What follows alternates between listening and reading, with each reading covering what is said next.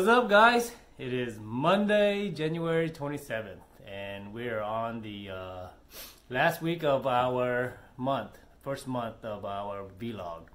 It was a good, interesting month, and but we're up, so let's keep going. So we just stick with one hand history today because there weren't that many interesting spots over the weekends. So we'll set up the hand. We have middle position 2. We have this older gentleman who earlier was telling other players I would never call his bet. His is referring to me.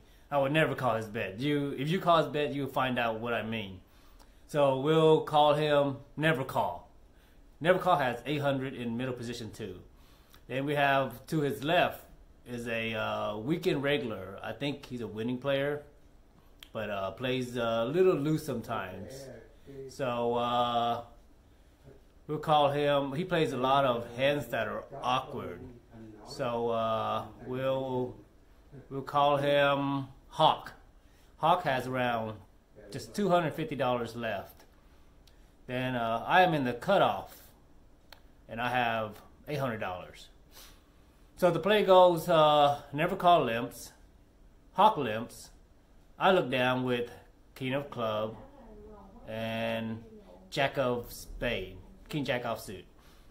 So I wanted to disguise my range a little bit, so I raised to 25, a little bit on the smaller side. And then it folds to the blinds fold. Never Call calls. Then Hawk calls as well. So the pot is now around $70, and the flop comes Ace of Diamond, King of Spade, Jack of Diamonds. Good flop for our range, right? So it checks around to us, and we see bet on the larger side, $65. Really not expecting much. And then to our surprise, Never Call calls. Weird, right? So this is starting to be kind of weird. Then it comes to Hawk. And Hawk goes all in for $225. Well, so then we're thinking, what kind of limping calling ranges in late position do you guys have here for you guys to call raise and then be calling a big bet and then jamming? This is a weird spot. So the pot is $440 now, and we have to call $225 more. But we still have Never Call from behind. So decision time, right? Let's go ahead and think through. When we bet 65 and Never Call calls, it's a pretty strong range. The bottom of it, he's not gonna call with a naked ace here, just a pair here. He knows our range is strong. He knows that the board will run out bad for his ace, so he's not calling with an ace here. So the best thing we could put him on is the draw, a flush draw. There's a king high flush draw still out there. There's a flush draw with a gut shot. There's a pair plus flush draw plus gut shot. But there's also queen 10, which makes it straight. And queen 10 of diamonds is very likely in his range, given the way he plays, where he's trapping now because he's not concerned with any cards. So we put him on a flush draw at first. But then when Hawk goes all in, Hawk's playing range is much wider than Never Call's playing range. So we have to then assume that Hawk is more likely on a draw. Then if Hawk is more likely on a draw, then that means that Never Call is more likely on a made hand.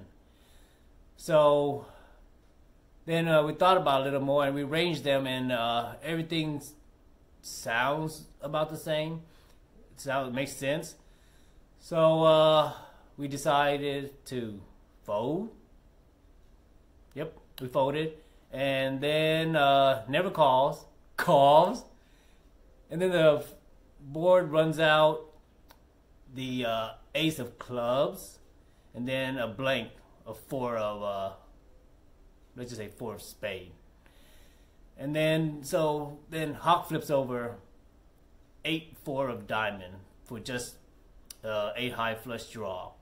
And then never calls, flips over queen 10 of hearts for the flopped nut and tries to trap us. So we dodged a bullet, we ranged players correctly, and we knew we made the correct play. We dodged bullets. So that's the hand of the day. We'll hopefully we have some more cool spots tonight's session. Other than that, let's hit the gym and let's go for day 2 of 5 days this week. See you then.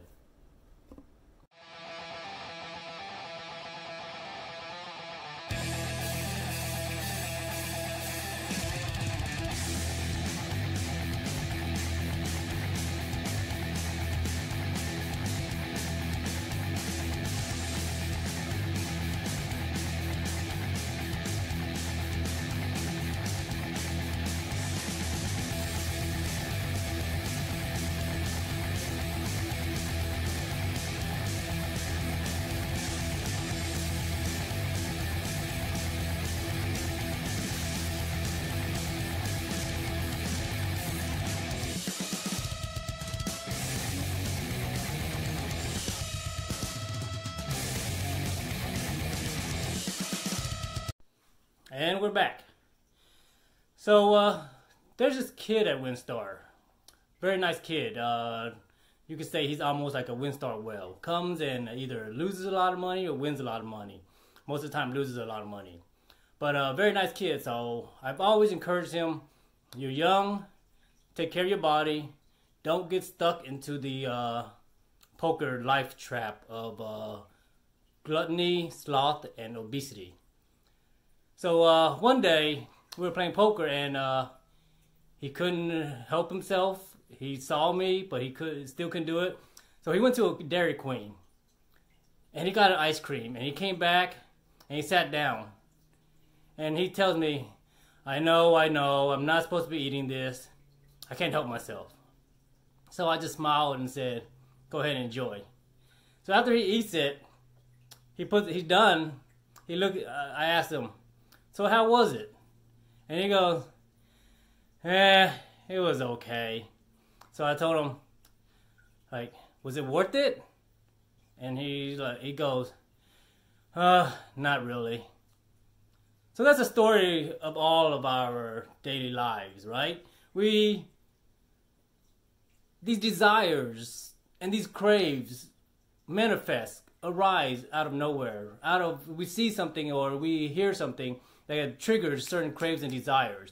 And right away, we give into those craves and desires. We don't stop for a minute to think whether it's good for us, whether it's bad for us, whether we should or not. We just give in.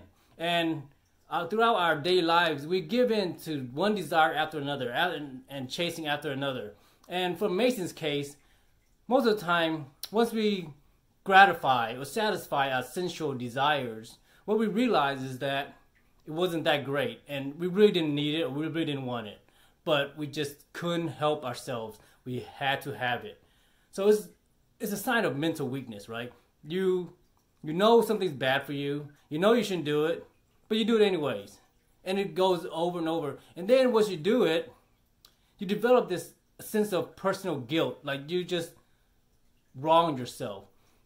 So then what do? You carry this guilt inside, and then in order to mask this guilt and to avoid it, you chase another sensual desire. You go after another crave, a bag of chips, an ice cream, a drink, another snack, and then or entertainment.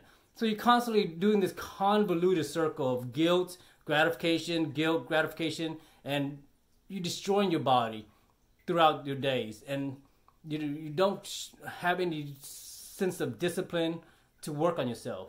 So this is why we suffer mentally, because we do these things to ourselves, we hurt ourselves, we fill ourselves with guilt, but we never take the time to step back and contemplate on the things we do. We just let our mind drag us everywhere. So we're the slave and the mind is the master. So we gotta stop somewhere, right? We gotta need a training ground. And I've always said that poker is a good training ground because it allows you to practice everything that you could in real life in a more condensed environment. So the next time you have a desire, stop for a minute and reflect on that desire, and maybe just hold out for 30 minutes, 15 minutes, maybe, or an hour. I like at Winstar, whenever I have that crave for ice cream, I try to hold out for an hour. And then what you're gonna realize is that once that time comes, that desire is no longer there, right? Desires and crave come and go. And if we could, when it does come, if we could be mentally strong enough at that moment to step back and wait, do not give in. We're not saying we're not going to do it, but we want to show that we have that discipline to wait and to hold and to be patient. And every time we not give in to our desires, it builds us that mental toughness a little bit stronger every time.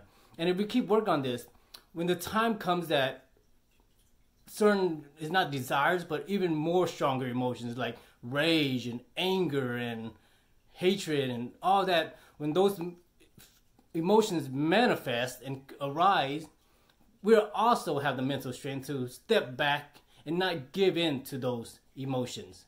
And that's where mental toughness starts, by starting with the small things. Don't give in to those small desires. Step back and wait for a little bit, and then evaluate later if you want to or not. And if you do, then go for it and enjoy it. But at least you did it with intention and evaluation and reflection, and not compulsion. And that is where we want to step away from, is stop compulsion and to start reflecting and acting on with intentions. So that's it for today. I hope I'm motivating you guys to just start working on yourself. This is not anything informing, it's more inspiration. I hope to inspire you to stop hurting yourself. See you tomorrow.